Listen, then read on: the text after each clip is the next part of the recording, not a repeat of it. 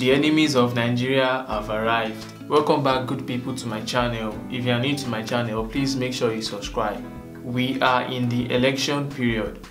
At this period, if you observe diligently, you can clearly see the people who are the enemies of this country, the people who have sold this country, and you can see the people who want this country to work. A few days ago, BON and NDEG, BON for Broadcasting Organization of Nigeria and NDEG for Nigerian Election Debate Group. These two groups are a combination of TV and radio owners in Nigeria, and they are in charge of the presidential debate. Now, these two groups came up a few days ago and released a list of candidates who are going to be debating at the next presidential election.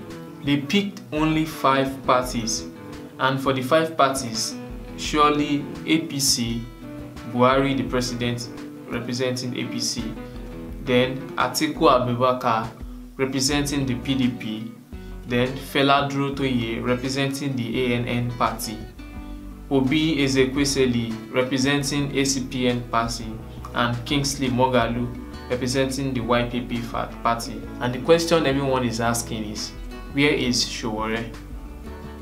Where is Sowore?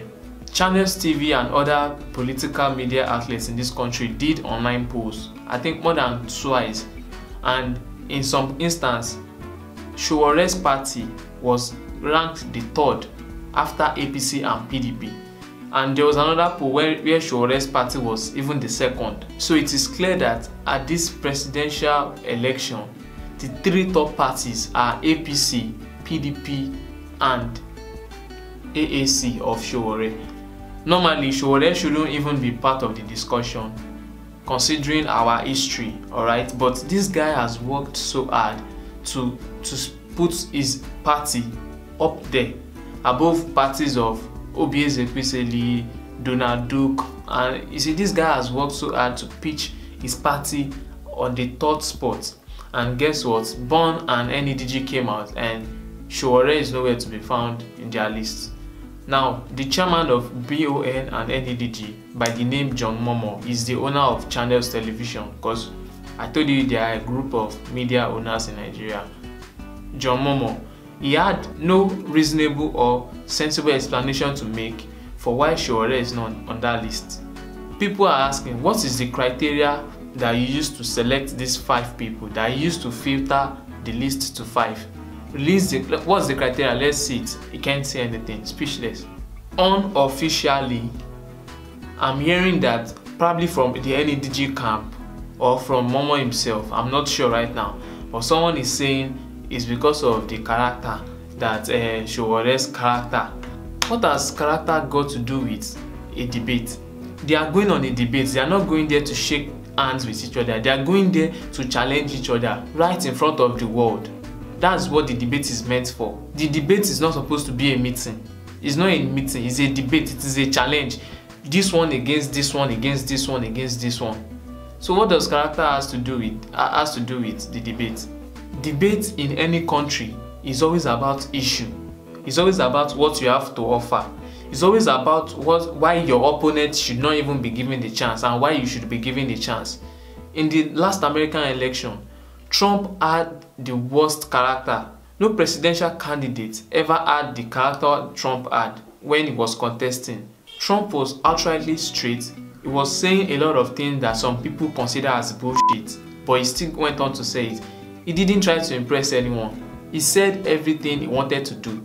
That character took him straight to the office. And at the end of the day, the Americans decided that someone with this character and with these plans for us goes well, this is the person we deserve, and they voted for him and he won.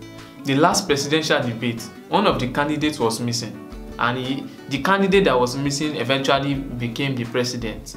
According to rumors, I'm hearing he might also miss this one.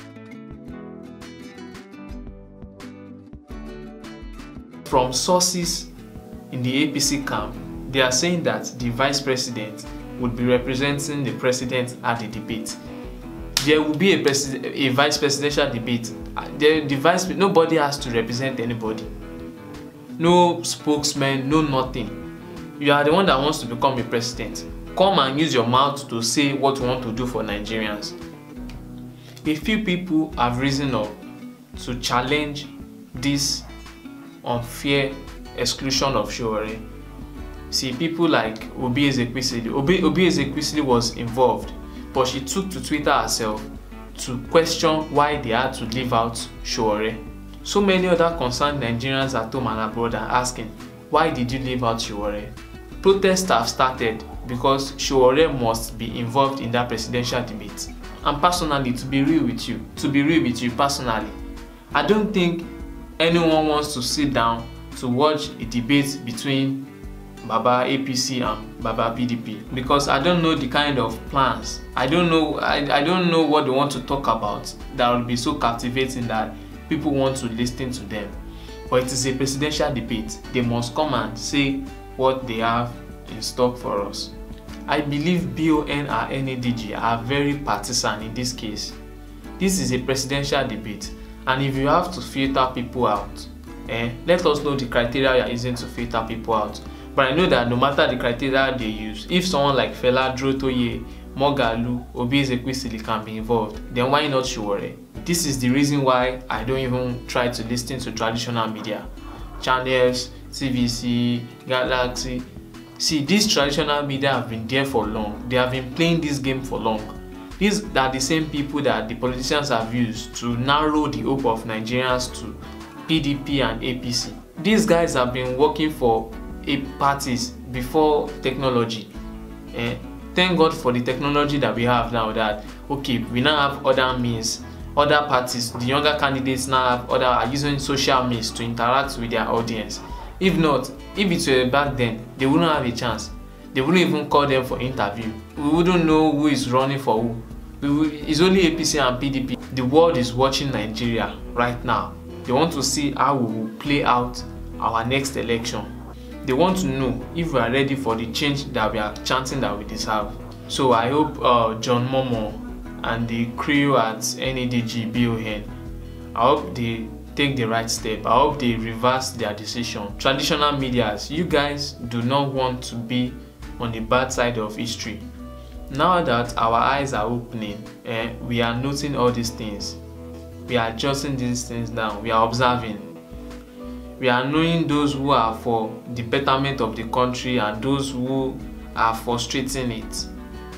And I know you guys don't want to have that red mark. So that's all about it for this video, guys. If you enjoyed this video, if you understand what I'm trying to say, if you feel me, if you can relate, leave a like, drop a comment if you have an opinion, and please share this message on your social platforms, your WhatsApp, your Facebook, your Twitter.